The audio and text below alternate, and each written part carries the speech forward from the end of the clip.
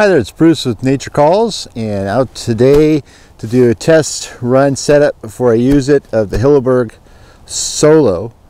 And this is one of their freestanding tents. So the Hilleberg company is really well known for their tunnel tent designs, but they also are really great about producing some really robust freestanding stuff. And this tent and some of their other freestanding tents originally, from what I understand, were designed for like the canoeists or people that were going out in canoes. But what I like, and what a lot of people in my neck of the woods in the Northwest, is the freestanding tent, because we do have places where we camp out on, say, on rocks, and there's no dirt, so there's nowhere to put the stakes in to properly get a good purchase for, say, the tunnel tents. So this is the Soulo. It's a 4-season. It's their red label, so that's like their middle weight design. It's using the Curlon 1200, and it has it has all the abilities of their black label, but it's the lighter fabric. So they use the poles and things like that are just slightly lighter.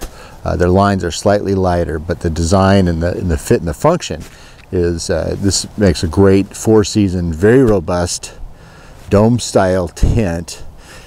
Weighs a little over 5 pounds, so yeah, it's heavy for, say, summer lightweight hiking, but if you're into winter and snow, this is a great tent. You'll see just by the design, it's very, very structurally sound, which we have a lot around here. As we have heavy snows and heavy snowfalls coming out of tree boughs, so, and landing on tents. So let's put this together and see how it looks.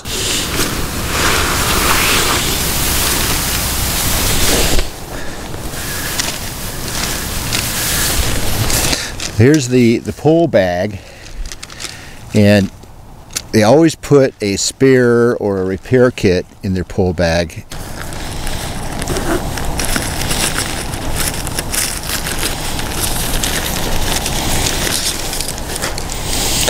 And so these are their DAC, their 9mm pole.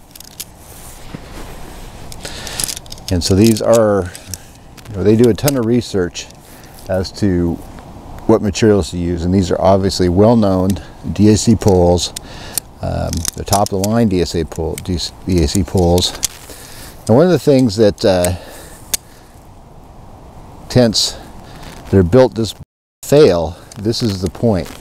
So right here, where they go together, you got to make sure those are completely, the ferrules are tight. You don't want to drop them or do anything that will hurt these poles. So we'll get all the poles set.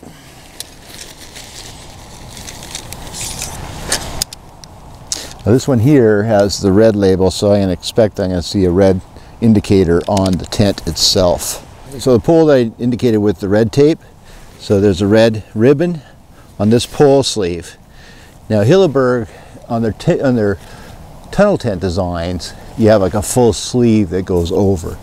In the freestanding, they have these sleeves at the bottom, which I found is really great, because if you're in really big winds, you can stake out the tent completely. Now, even though it's a fairly calm day right now, what's really kind of nice about these freestanding tents is that you can stake them out in the wind. So you can, I'm not going to stake them out completely because I'm just doing a test run, but you can stake it out completely if there's a heavy wind just flying on by. Now the stakes that it comes with are these nice, they're DAC stakes. I think this is called their Y-peg. What you want to do is, when you stake it, you want to put it at a 45-degree angle to the tension of the tent. You don't want to stand it up or down too flat, but you can try and get it as stout as you can. This is fairly rocky soil, but you don't want to step on it I'm not going to put it all the way in, but you want to bring the stake so it's all the way up to the top, right where this little spot is. We're kind of making believe that we have the so we're making believe we have the wind happening. This is where these freestanding tents, as opposed to the regular tunnel tents that Hilleberg makes, this freestanding, it just has sleeves at the bottom. And this one has the red tape on this pole and has a red ribbon on this sleeve. So we're going to insert all the way down the bottom of this heavier vinyl, so it's all the way down.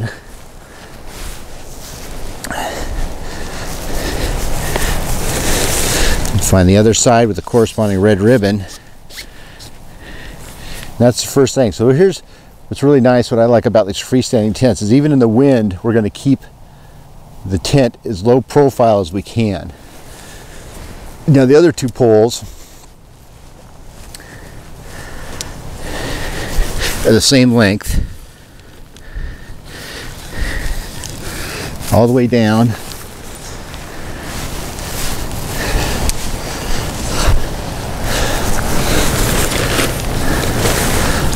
All the way down this one. They did put some indicator ribbon.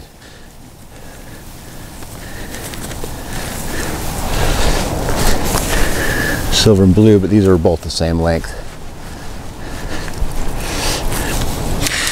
I found is always go over.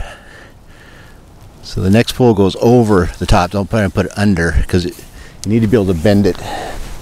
But you want to go around and do these clips now.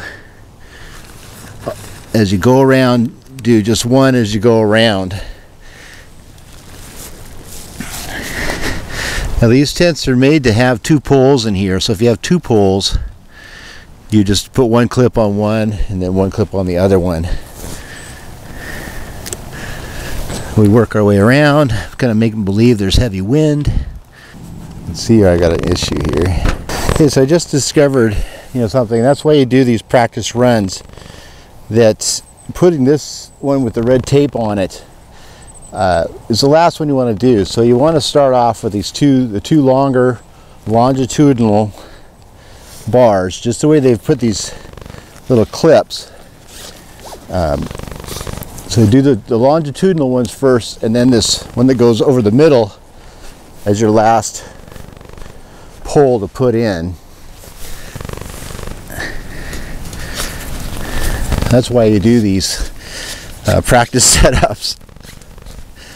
Okay, so now all these clips should work quite a bit better. I'm really liking how this is a real kind of a heavy vinyl that they have all the clips on.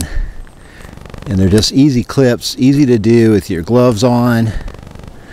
Here we have the vent for the roof. Get in the vestibule, it can be tied on up. Now with these 4-season tents like the Hilleberg, where you put up the outer and the inner at the same time, the whole design is to keep it from getting humidity in there, but just by the nature of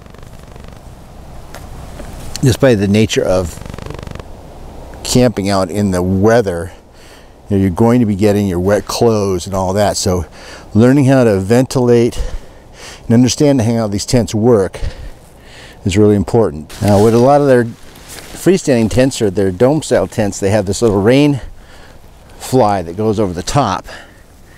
And you just hook that onto this little ring down there.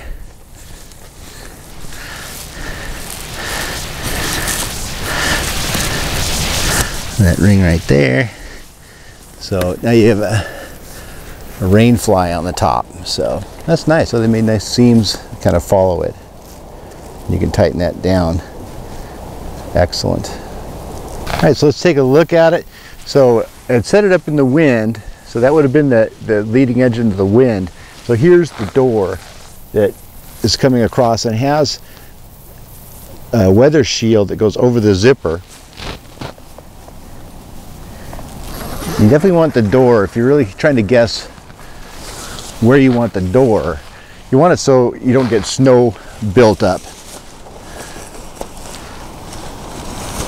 in front of your door. That's probably the easiest way to put it. Now here you have the guy out points, the guy lines here, and what you can do with those to make it even stronger is do a wrap around your tent pole. It's kind of interesting with this is that they don't have, on a lot of their tents, they have like a Y situation. Here they actually have two individual lines. So that's pretty cool. So all we have to do is stake it out.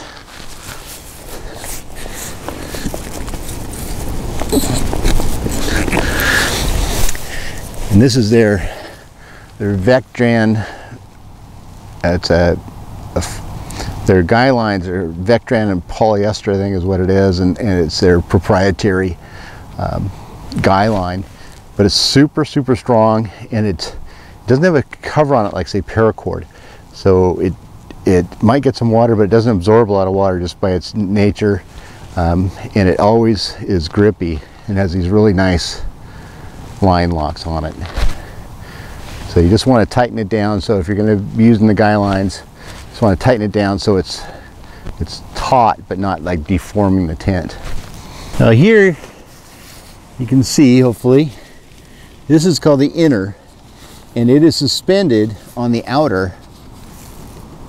And so what happens if condensation does build up, it will hit the outer tent and it will slide down and just go straight into the ground and stay off the inner part of the tent. This is silicone, triple silicone impregnated, so this is waterproof material. The material that they use on their inner tent is not, but it has a water repellent. They do use a heavy duty fabric. I think it's like 70D.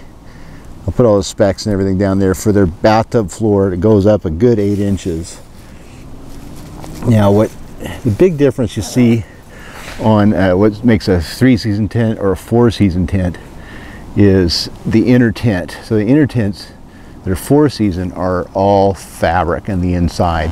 The 3-season tents, you'll see that they're mainly mosquito netting on the inside.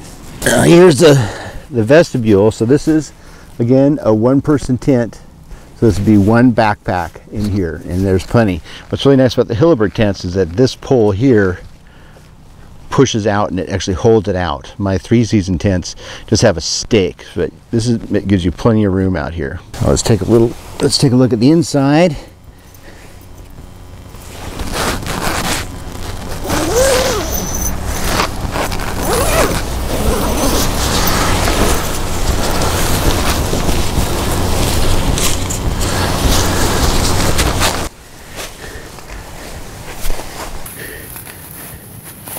What's nice is it is a dome, so what they've done is they've allowed, it's like half the dome or 2/3 of the dome over is a sleeping area. So you do have, in the middle, it's very wide. Hey, Trigger.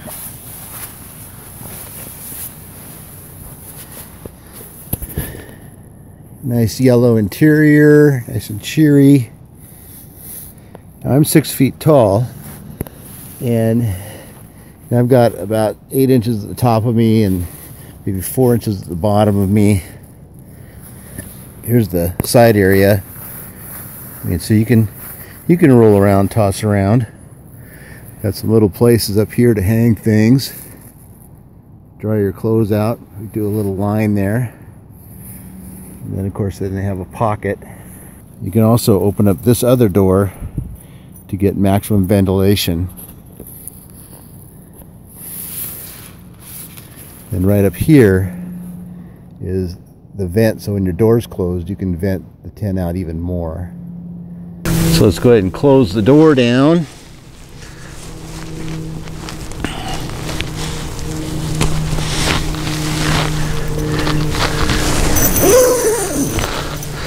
You do have the ability, oops, double door.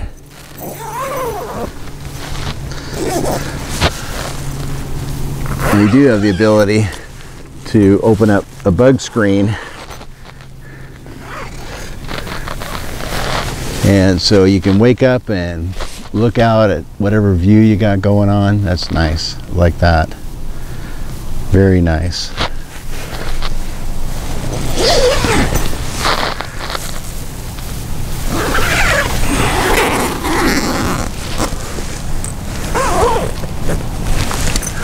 So I guess you can vent from the top. Okay, so you can add some ventilation up here. All right, so there you have it, the Hilleberg Soulo. Looking forward to using it. We've got some hikes where I know we're going to be needing things that'll be on barren rock. So we're going to need freestanding tents. I think it's, of course, Hilleberg quality. Look at their site, they explain how strong their fabrics are, how strong all their materials are. So it's going to be good. I'm glad I did this setup. Now I know some things to look out for when I go set it up. So any questions, please give a comment or ask. It's just another spectacular Hilleberg tent. See you on the trail.